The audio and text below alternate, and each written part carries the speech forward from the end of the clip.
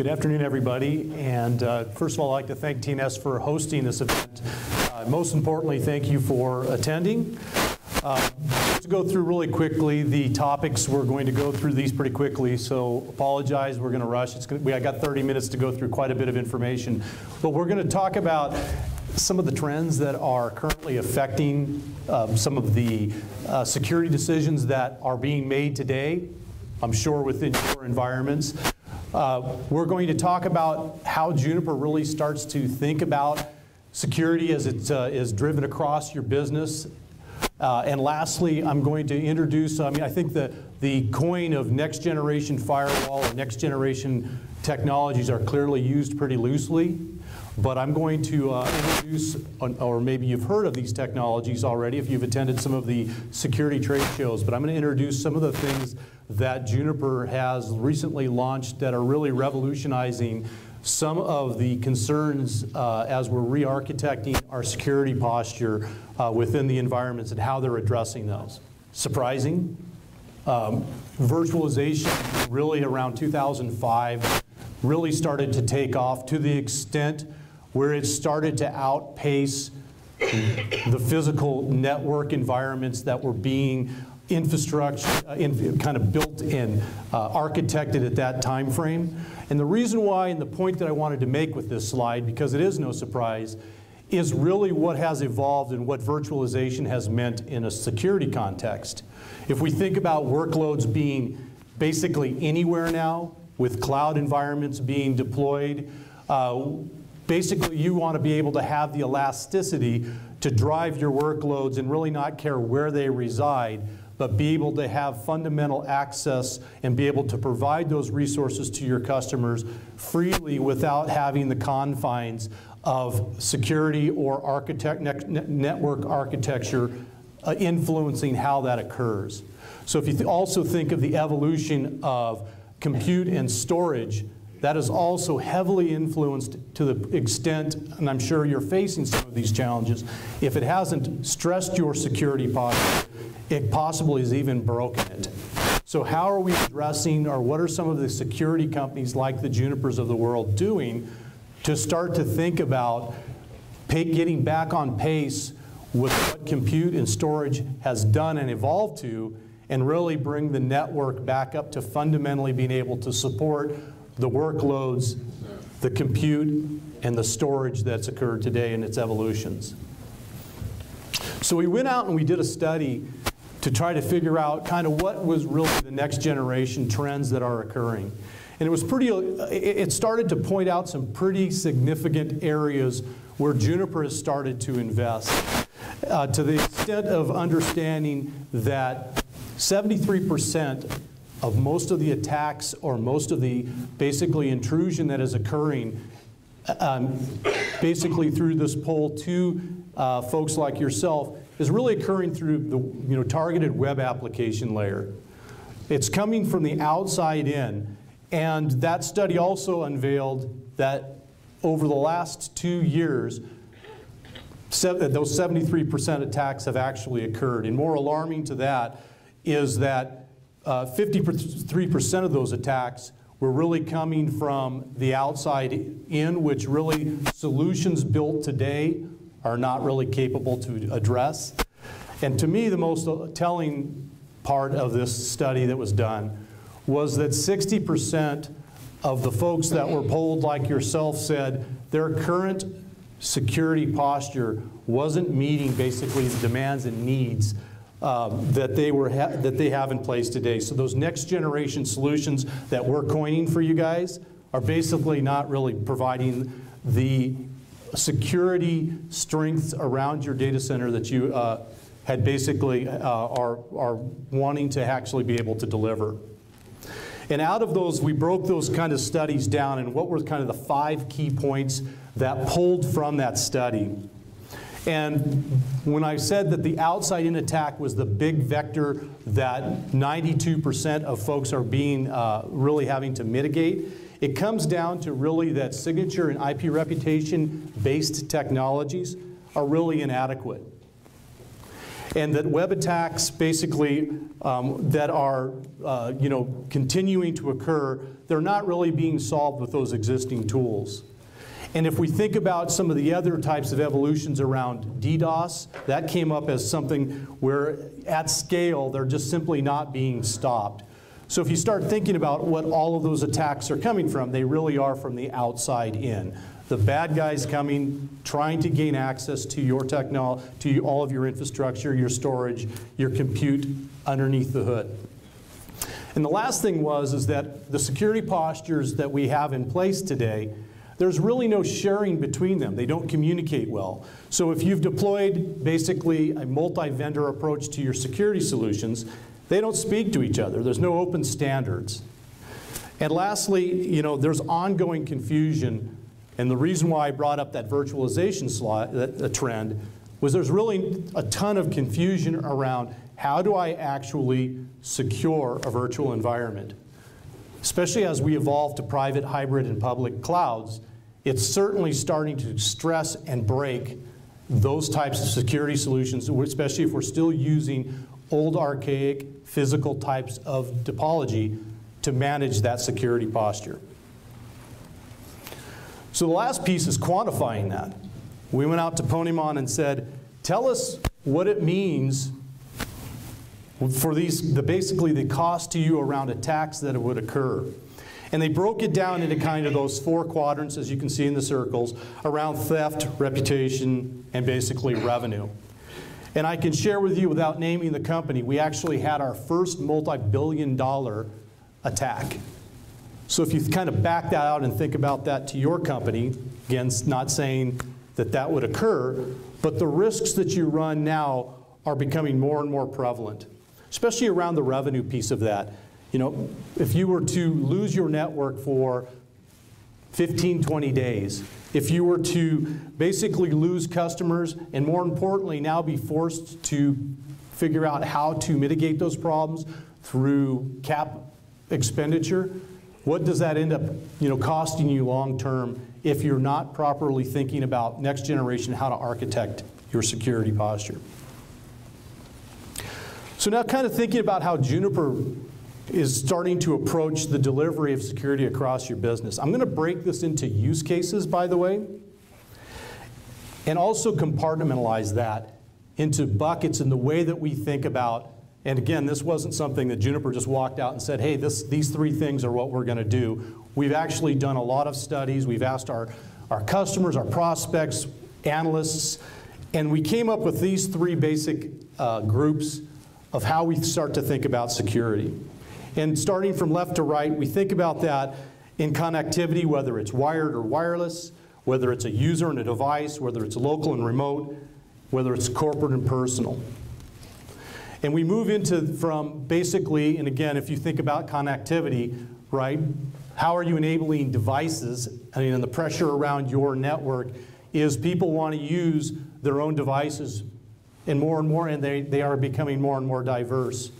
So how are you able to take a device from somebody who just wants to walk into your network and give them access, but in a secure way? And then, of course, we think of platforms, and that's more of the traditional data center, the core, the standard physical firewall topologies that you guys have today, virtual hosting clouds. How are we enabling you to be able to create the elasticity that virtualization brings to you and be able to, again, allow that to be through compute, storage, be able to be dispersed across your entire network, providing services, whether it's third party, whether it's providing services as a managed service environment, or whether it's providing services in your private cloud. Whatever that might be, how do you put basically a use case or a posture around that provides basically transparency but security with that? And lastly, we think about applications and content. Whether they're legacy, whether they're cloud apps, whether they're local, independent, whether they're providing application visibility, and then of course lastly content protection around that. So I'm going to start with the first use case, again thinking of connectivity. And how does Juniper allow you basically And I would say this, let's say you have a specific user that is sitting at their home and is going to, in essence, has a home office and is looking for specific access into your data center. I'm going to go through product names and I will describe what they are so you don't get acronymed to death. So Junos Pulse is basically a client that is installed on your mobile device. It allows you to connect, protect, and manage basically that device. And in this particular use case, this person is sitting at his home office and he's asking for access to the network. And the way that Juniper thinks about this and the solutions that we have wrapped around that is the ability for that client to access what we call our multi-access gateway, MAG, and some of you may be familiar with it. And what it allows you to do is two things. It allows you, in this particular use case, to gain a secure access tunnel, and more importantly, it creates a unified access. And specific to this, we're actually hooking into an Active Directory that says, I'm a user, I'm sitting at my home, I've got secured access, I've unified that to an Active Directory, and I'm able to take that now and mitigate that authentication at our physical firewall, which is our SRX series firewalls. So again, an acronym, if I say SRX, that's a physical firewall. And in this case, because I'm sitting out at my house, I have authentication basically that allows me to have only access to all the human resource information that would be available back on that human resource server. So again, the idea would be enablement, flexibility. The person can be sitting at their house, and I am also putting controls through access and unification of that access. I'm providing a secure channel for them. I'm able to set the policies at a physical firewall and be able to, again, direct exactly what access levels they have in their environment. The next use case is that same user, that same internal user, takes a shower, gets ready for work, and heads into your internal LAN. Well, we already know that basically he's an authenticated user. He already has a secure access, but he's moved. So through Open Standard 802.1, we're able to identify that user has basically now picked up his laptop or his mobile device or his phone, and he's walked into your internal network. And by being able to do so, again, through understanding that basically the secure access, the unified access control in the Active Directory, we know who he is, but we also know now that we've enabled basically identity, that he's moved internally, so we can give him now additional access. So now he can have access to all of the financial information. So if you think about that from a connectivity standpoint, we've provided complete flexibility through our entire endpoint. Pulse client sitting on his phone, he walks in, he gets authenticated, and now he has basically access to defined information that, again, you prescribe based on very specific information and access points that he needs to be able to do his job.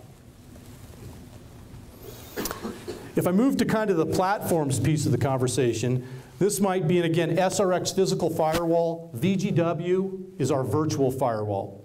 So this is where we start to talk about the first steps of being able to take a workload, take a specific type of physical environment where I might have set up within my topology physical zones, if I can use that terminology.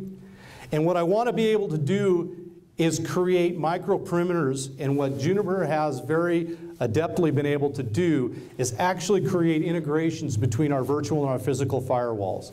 We've been able to do this for about 2 years, and what it allowed us to start doing was some very interesting next generation things around solving the problem that I mentioned in those trends, which was how do we bring our physical and our virtual workloads into kind of a unified platform. So in this use case, I am basically a user asking for specific access.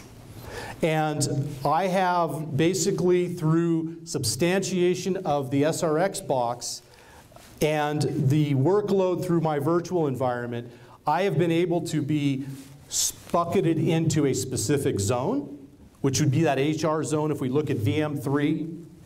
And I've been able to substantiate that policy through both the physical side of the fence as well as the micro perimeter capabilities of VGW and SRX combined together to be able to say, through policy enforcement, that I have access basically to VM3, and that VM3 is associated to the HR zone. So this is where, and kind of, I didn't explain my background, but I come from basically VMware. So this to me was a big issue that even VMware, through some of their products, really had to try to start coming up with solutions to solve. And basically Juniper's VGW product, as a best of breed, it sits in the kernel level driver. So it does some really interesting things. It actually associates in a virtual environment the firewall to the VNIC itself. So this is where we can do some extraordinarily flexible things with basically the substantiation between our physical and virtual world.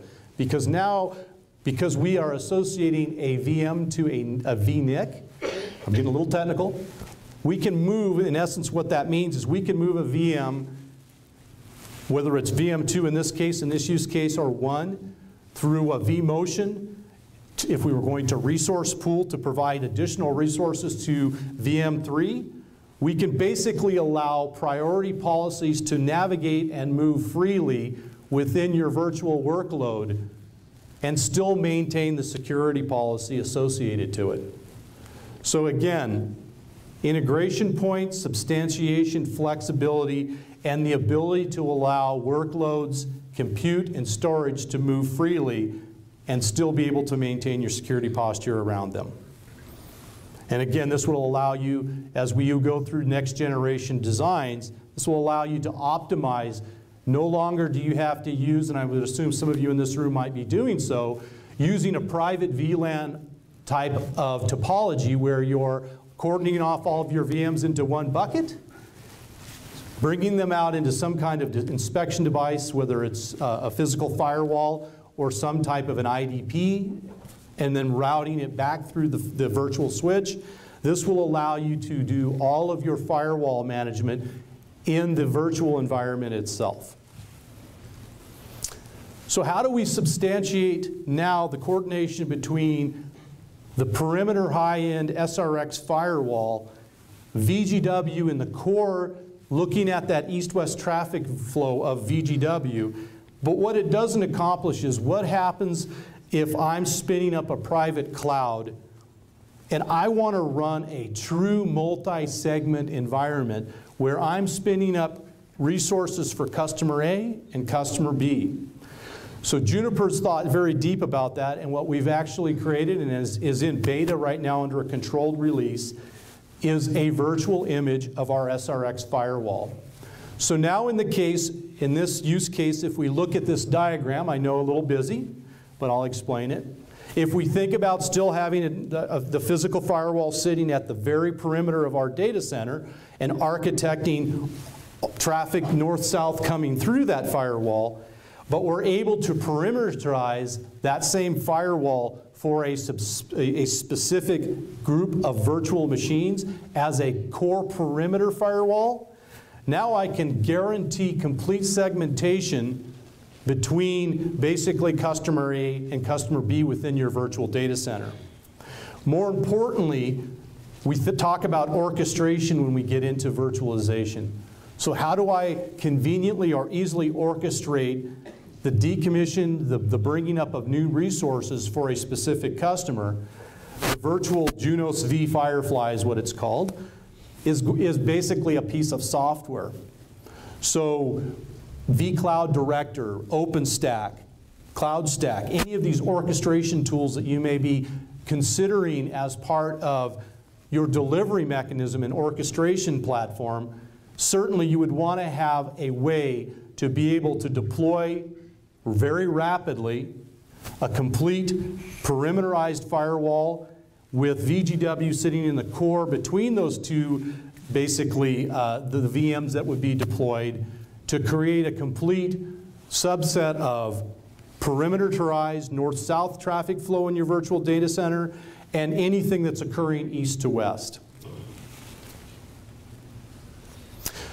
So this one to me is probably the area where most companies, whether they're a single player in security or they're a Juniper that has a vast majority of security products, has really addressed.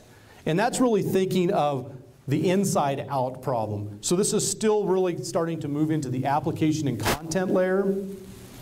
But if you think about what this means is basically I'm an internal user, and you as the IT folks are trying to figure out basically when this person is pulling down something onto their desktop, and how do I substantiate that they're not affecting or bringing in some kind of a botnet, or as an example, into my data center. So in this use case, you could think of, I'm a user, I'm pulling open a web application, Facebook. I want to allow Facebook, but I don't want this specific person to be able to play Farmville. So what does that mean as far as in our stack? So again, we can substantiate that through our physical firewall, SRX, by applying a policy associated to that. But we also wrap services around, which I haven't discussed, our physical firewalls at all. So if you think about, we can deliver application security. I don't think that in today's kind of conversations is anything unique to any of the security vendors. It's really providing visibility, and I would suggest that basically having visibility into the fact that one of your users is on Facebook playing Farmville is really not that exciting.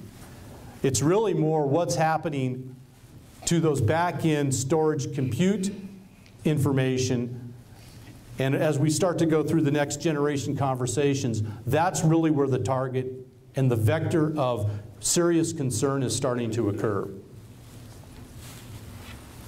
So that kind of takes me into kind of that next generation solutions conversation. So we acquired this company called Mykonos. We've now renamed it to Web Apps Secure. And if we go back to the trends that I discussed, where we reached out, and again, this was analysts that have done countless number of interviews with folks like yourself. We went through Ponymon. We've done some other analysts that have done these studies as well. It's alarming to know how much, if you have any type of public-facing websites, how much stress and how much attack vectors are occurring every day on those sites. So we went out and we thought about that, and this really starts to revolutionize where Juniper starts to think about security. So if you think about that internal, basically, threat where a user downloads a botnet, how do you mitigate that? The question would be, and you don't have to answer this, but how would you mitigate a botnet attack utilizing some of the technologies that you would use today? And how would you do that in a way that wouldn't impact the services that you offer to your customers? And that's where the challenge, when we talked about signature and IP reputation-based technologies, that's where the real challenge of today's technologies are really facing. What Web Apps Secure does is something very unique in the next generation approach to that. We get compared to a web application firewall, but we're really not. We actually have the ability to do the same types of processes, which is detect an attack, profile an attack, track the attack, and deploy countermeasures against that attack. But we do something very interesting. We have a technology that allows us to go beyond signature and IP reputation-based and actually deploy identity all the way down to the device itself. So imagine if you could block, respond, track, profile a specific user or a device, and not only track them, but know exactly where they're sitting. So if I was an attacker sitting in this, basically sitting right here in this movie theater, and I went out to an environment that had our Web App Secure product deployed on it, I literally can substantiate that it would tell the basically IT professionals that I'm sitting right here. So that is one of the big, huge advantages. So if you have any types of issues around or are facing any of those types of situations, I highly recommend that you contact Dwayne and we have conversations around this technology. It sits between your firewall and basically your web applications and allows us to do some very interesting stuff. It protects all of your critical web application workloads, both from internal and external attacks. More importantly, it's built to break automation attacks. So botnets, I'm using the example of a botnet. If a botnet is launched from the internal user use case here, what it would basically do as it reached back out to gain access to your web application with the web app secure appliance sitting in direct line with it, it would basically detect that botnet and force a breakage.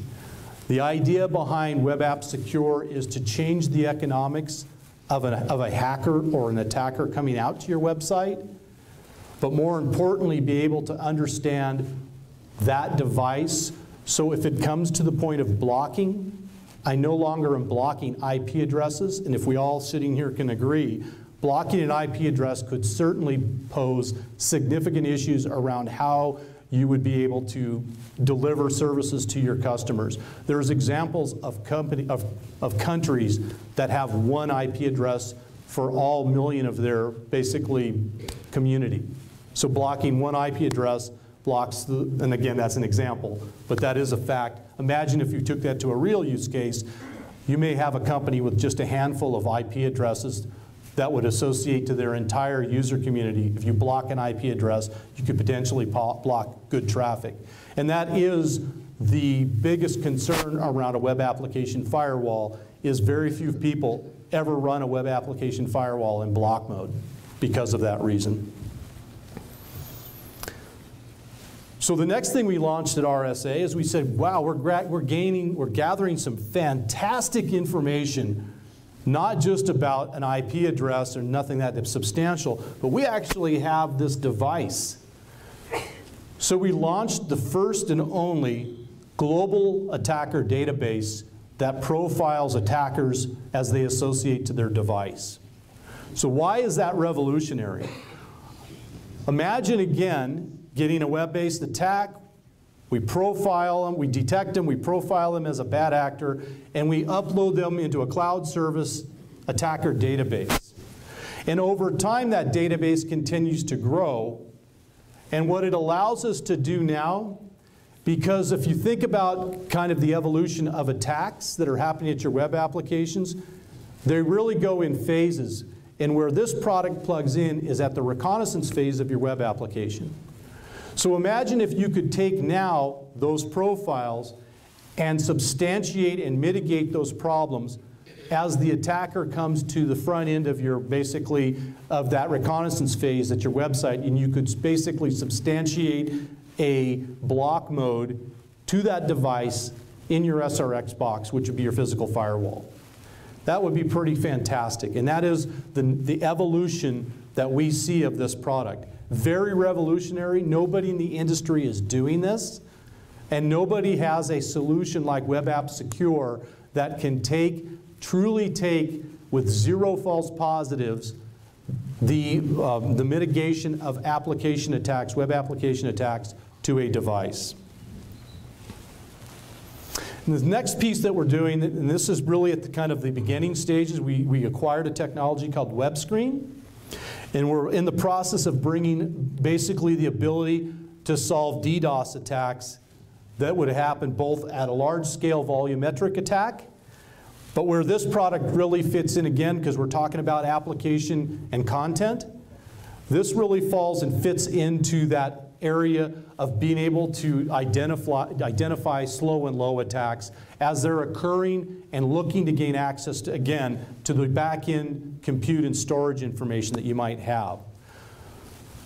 Slow and low attacks are probably, volumetric attacks are easy to detect. There's a lot of technologies that do that very well. But slow and low attacks are extremely difficult to detect. So with that said,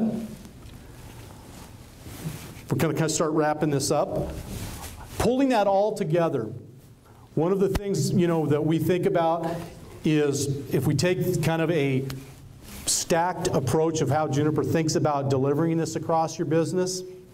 We have a centralized management plane called Space. Security Director plugs into that. We talked about Pulse. We didn't talk about our threat response management system of being able to take correlation and bring that all together, but to me that I didn't have enough time for that. But the core of it is being able to have our physical pillar firewalls, our SRX series, our virtual, our cloud-based firewalls, and a set of services that feed between them. So I went through use cases today just to wrap this up, and I put together the components of an end-to-end security solution. By no way and no means does that mean that you have to buy all of those solutions to accomplish some parts of your security. They are all built as standalone products, and they're all able to be integrated and pulled together. And that's really, to me, the next generation of thoughts and what really kind of the why Juniper story. Kind of in summary, the evolution, and I've said this multiple times, the evolution of compute and storage, quite frankly, and I hear this a lot, has broken security postures. The security technologies and the network has simply not kept up with that pace. We talked about the virtualization technologies. I can share, I probably could poll you guys. I doubt there's very many of you that have deployed some type of a virtualization technology from a security perspective. We talked about the signature and IP reputations. And lastly, if you're not using some type of a tiered security posture, if somebody's trying to sell you the bill of goods, that one solution solves your entire security requirements, that's just quite frankly hogwash. That's not true.